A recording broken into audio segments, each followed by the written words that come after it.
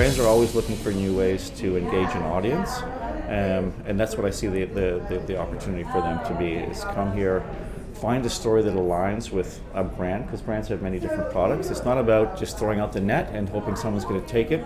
It's about finding out what stories are being told and seeing if there's a fit for your brand itself.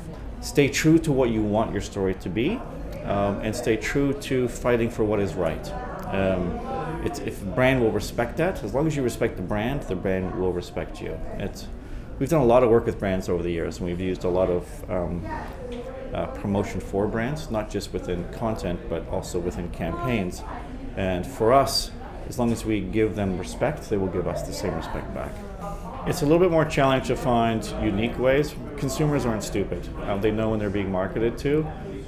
Where the challenge comes is finding ways that they don't think they're being marketed to. So there's direct advertising, which we're all aware of and we spend a lot of time ignoring and don't pay attention to.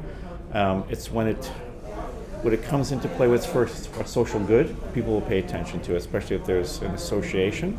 But the trick is to find a way where they don't think that they're actually being marketed to, and it's very subtle to do that. That's the challenge, and that's where consumers are becoming more savvy. It can just be a sponsorship as well. It doesn't have to be so in your face. A lot of audiences will resonate if there's something that they're interested in or something they're watching that they really enjoyed that was sponsored by. That's a good positive recognition and association. It can be as simple as that, or it can be as subtle as me wearing a penguin shirt that's brought to me by a clothing brand, and people will notice it but not necessarily think that penguin is a part of it, as an example.